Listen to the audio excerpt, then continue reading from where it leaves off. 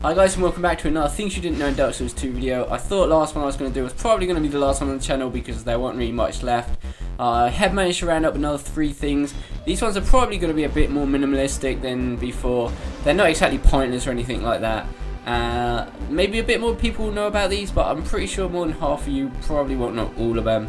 But anyway, with that said, I'd also like to give thanks to 3,000 subscribers now. We've been growing quite fast lately, and I'm definitely going to dedicate more time to Dark Souls.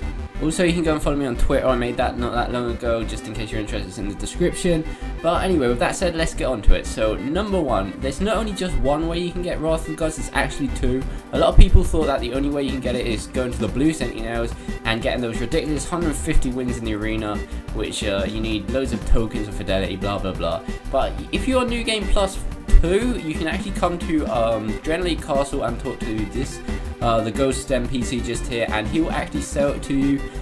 This doesn't count if you use Bonfire Stakes. It's got to be a legit New Game Plus to unlock this, but it's a lot easier than getting up to 150 wins in it, I think. So now moving on to number 2, this one's to do with the Emerald Herald back in Majula. This is more of a lore or curiosity perspective one, I guess you'd call it. So normally you can't actually see her right eye, but if you get the right angle, I know this is kind of scary, but you can actually tell that her right eye is a completely different colour than her left eye, and I don't think there's a glitch or anything. And if you kind of go and figure out her history a bit and learn about it, it kind of makes sense the way she was born in that, because that, if you know what that means in real life, it's kind of to do with the generics at birth or some shit like that.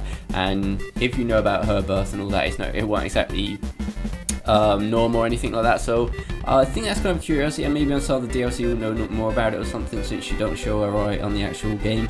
That's kind of interesting to know anyway. So moving on to the last one, number 3, there's actually an alternative way you can kill the Executioner's Chariot. The way you got to do it is with a long ranged attack. So you got to hit him as soon as he pulls off this jump, and if you do it perfectly and correctly, he will kind of hang on there and he won't really be able to do anything to you, and I kind of really feel sorry for him like this.